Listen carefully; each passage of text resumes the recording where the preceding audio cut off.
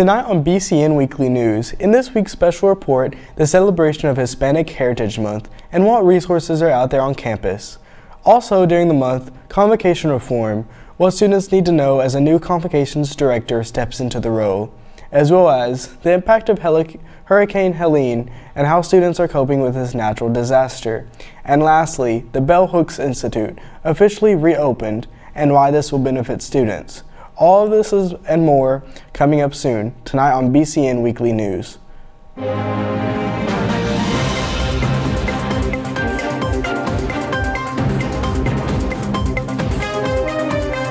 Live from BCNR's studio in Berea, Kentucky, this is BCN Weekly News.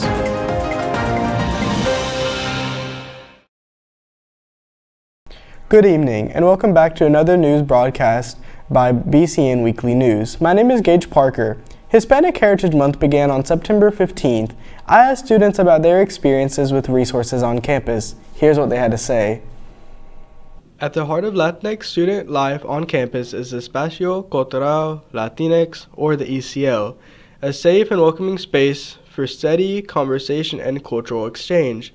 The ECL aims to foster growth and awareness of Latinx issues through community-building programs and activities, offering a place where students can thrive academically and personally. A student organization to highlight is the Latin American Student Organization, or LASO, which brings vibrant cultural events to campus such as karaoke nights, pottery workshops, and festivals. LASO works to promote appreciation for Latinx heritage, helping students and faculty experience and celebrate the richness of Latinx traditions. The Hispanic Outreach Program is another vital resource. It's a service learning effort that brings together Celts, several community organizations, and the Department of Foreign Languages at Berea College. HOP aims to build bridges among the Spanish-speaking and the English-speaking residents of Madison County.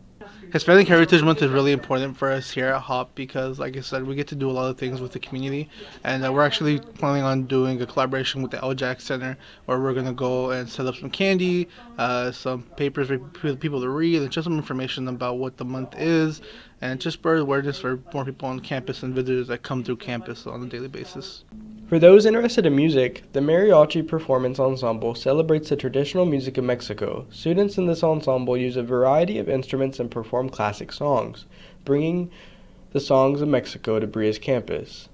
Hi, I'm a student president for InterVarsity Christian Fellowship on campus. One of my responsibilities is to host a Bible study in Spanish for Latino students on campus called Conectate.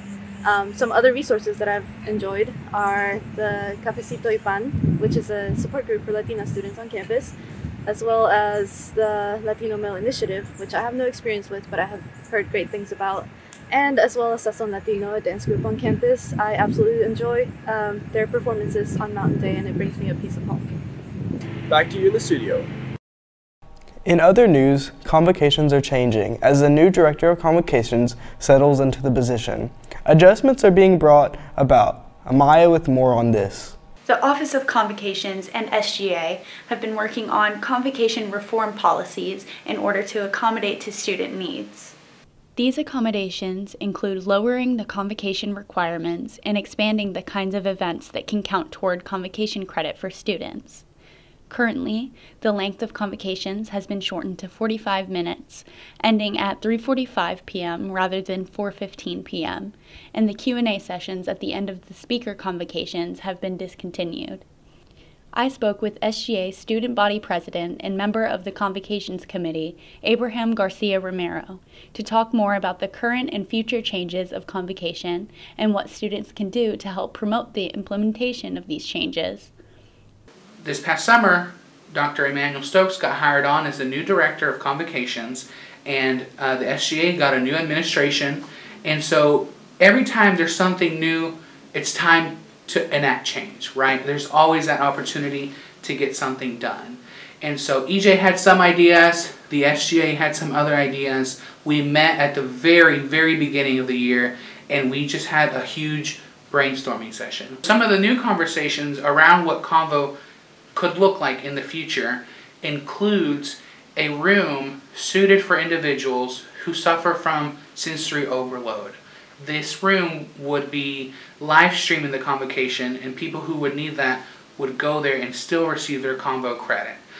This idea was not EJ's or SJ's alone. There has been input, especially from our non-traditional student community, which we value tremendously, and I want to thank them for that input in this push for so many years. Another thing that SGA has been working on to push is the expansion of what events count for convocation. Currently it's the convo programming, but also I know performances by dance and theater performances. But we said, how can we make this more available and accessible to campus? And so we're suggesting that programming by the Black Cultural Center or the Bell Hooks Center be included as a part of Convo credit. Both the new director of Convo and the SGA agree that it's time that we reduce the amount of required convocations for students. We don't have an exact number, but preliminary talks are reducing the amount from 7 to 5 convocations. And I also advocated, in case students are not able to reach that required 5, there be no GPA penalty. In the meantime, my advice is that people be present at convocation, that they follow all of the rules that have been established, because that signals to our administrators that we're ready for change. The Office of Convocation staff heavily encourage students to maintain respectful behavior while attending convocation speeches or performances in order to exemplify maturity and positive representation of our student body, as these changes may not be able to come into fruition without cooperation. Examples of respectful behavior and proper convocation etiquette include attentiveness to the speaker or performer, silencing cell phones until the convocation concludes, and keeping talking to a minimum throughout the duration of the service. Conversations of future changes are still in the works with the Convocation Committee, but we will be sure to keep you all updated on changes that will definitively be put into effect. This is all we have on current and possible future convocation reform policies. Reporting from the CMIT building for BCN Weekly Report, this was Amaya Weekly. Back to you, Gage. Thanks, Amaya. We'll keep you updated as more changes develop. This past month has seen many natural disasters. Hurricane Helene tore through communities, some of which students from Berea are from. Quinn collected student experiences in this difficult time. Hurricane Helene impacted 6 southern U.S. states on September 26, 2024. Even though the hurricane didn't impact Berea specifically, it did impact Berea students, as many of them lived in the states that the hurricane affected. Helene first hit Florida's Big Bend region, and near midnight on September 26th, it hit near the city of Perry as a Category 4 hurricane. It then spread to areas such as Tampa, Pinellas County, Sunset Beach, Cedar Key, and Steinhatchee. The hurricane was so powerful in these areas that it caused electrical hazards, fires, and swept homes away. Helene then moved to Georgia early Friday morning, where it was categorized as a Category 2 hurricane. In places like Atlanta, 12 to 15 inches of rain fell upon the state, paired with devastating winds. Helene weakened into a tropical storm as it moved towards the Carolinas, but still had drastic effects. In South Carolina, strong winds and jaw-dropping amounts of rain were present. In West North Carolina, specifically the city of Asheville, many residents were forced to seek safety on rooftops. Bridges and roads crumbled and houses floated away.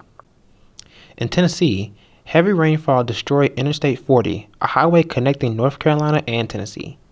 Homes in Roan Mountain were flooded and people left their cars stranded on September 27th. In Afton, the Kaiser Bridge on Highway 107 was completely destroyed, and parts of Virginia also suffered from Helene.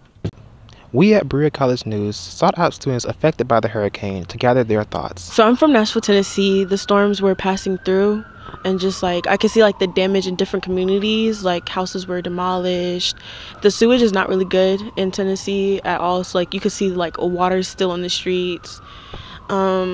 I remember I watched this TikTok of this lady like showing the water rushing through her house, and that's just like it kind of hit me to the point where like I can't really do much, but I knew like, okay, if I donate something that can help the community, like, you know, get their things, at least like buying, you know, water, food, supplies, like stuff like that. I'm from Roswell, North Carolina, and Hurricane Helene destroyed my town.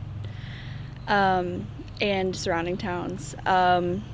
My parents had no power for a week and no water. They were on a boil advisory. So they were only eating because of my stepdad's mom's store. So that was really hard on them. And Asheville got hit really hard. They have no supplies either, and I'm right outside of Asheville.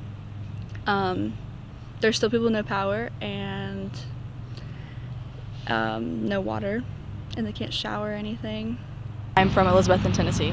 I am right in the areas that has been destroyed by the flooding.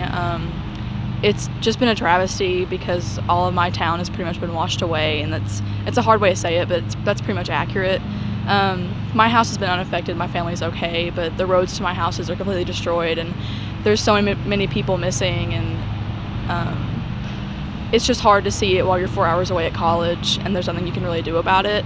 And there's more hurricanes that are happening as we speak, and you just don't know that's going to happen, if they're going to wind up at my house again or if they're going to go the opposite direction. My aunts and uncles' houses have been obliterated and they're just gone, and I can only call my family at certain times when they have service or if they have Wi-Fi, and it's very rare. And it's just devastating because we're a landlocked community and we don't have hurricane routes, and we're not prepared for anything like this, and I think it's going to affect my community for years. We at Berea College News wanted to end this segment by informing Berea students that counseling services are available in Fairchild Monday through Friday from 8 a.m. to 5 p.m. Services are also available 24/7 if you contact Public Safety at 859-985-3333 if you prefer to speak with an on-call therapist. Thanks, Quinn. BCN hopes that all students use the resources on campus to cope with this tragedy. For our last story, the Bell Hooks Institute has reopened this year on Hooks' birthday. Here's Izzy with more. On 25th of September, Berea College celebrated its annual Bell Hooks Day. This year, the college and the Bell Hooks estate honor the author by reopening the Bell Hooks Institute. Known for her renowned writings in race and gender studies, Hooks became a professor in residence at Berea College in 2004 and established the Bell Hooks Institute in 2015. Shortly after her passing in 2021, the institute closed its doors. Now, Berea College, along with Linda Strongleek, the executor of the Bell Hooks estate and close friend to Bell, are relaunching the institute and all that it encompasses. For many students, especially those in women and gender studies, the institute is a hub for activism, centering topics that Hooks wrote about, such as feminism, race, and sexuality. I spoke to some students about what this reopening means to them. I think it'll be beneficial to WGS students specifically to have that space for talks because, the Bell Hooks Center is great, but it's a little more resource-oriented. It's a little more student-oriented. I feel like this will be a lot more focused towards educating and expanding. I think that it'll be nice to have a space to liberate all of the students through Bell's work and all that she's done for the college. Yeah, there's so many amazing programs that happen at the Bell Hooks Center, but the Institute is such a great place to both hold Bell's old belongings and just mementos that weren't in the archive, as well as having different conversations within the field of feminism and everything as a place to help nurture other activists. So it's not really student focused necessarily, it's really for everybody, kind of like Belle saying that feminism is for everybody. Yeah, I think it's really incredible. I know the amount of work and time they put into just restoring the building and everything, and I think it's a great thing to put together, especially with Belle's transition, to remember all the wonderful work that she did. The Bell Hooks Center is amazing, and this is just another great step forward. The Bell Hooks Institute is now officially open to all students, faculty, and staff. It is located on Center Street across from the Log House Craft Gallery. The building is filled with Bell's writings, art collection, and original paintings. The campus community is encouraged to visit and experience the lasting legacy of Bell Hooks. The Institute is reopened! Reporting from the Bell Hooks Institute, I'm Izzy Spence for BCN Weekly Report. Thanks, Izzy. On behalf of our news team, thank you for watching BCN Weekly News. I'm Gage Parker. For more coverage, follow us on Facebook and Instagram at Berea College News and Radio, and watch our show online at www.bcnnewsradio.com. Good night.